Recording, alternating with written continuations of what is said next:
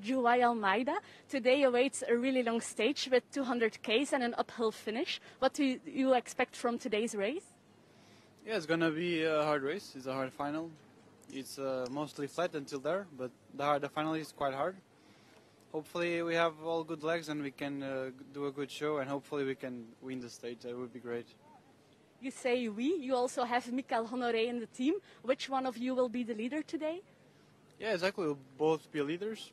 We are both strong riders in a good shape. Also, Remy is a good rider, so yeah, they also have to watch him. But yeah, we are strong as a team together, so we can see what we can do. Does it depend on today's qualification who will be the leader for the GC later this week? No, there's still a TT and some hard stages, so. But of course, it's a good step for us. If we can get some time or just win the stage, is really good. So yeah, we'll find out. Yesterday we saw the bonification sprints are also important. Do you intend to engage in this bonification sprints today? Yeah, if it's possible, I think it would be nice to go for a few seconds. In the end, the race is not 20k mountain, so every second is going to be important, especially bonifications in the finish as well. So every second is going to be important until the finish.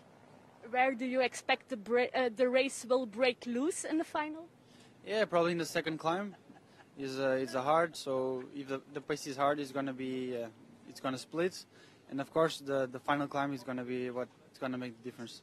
Okay, thank you very much. Good luck.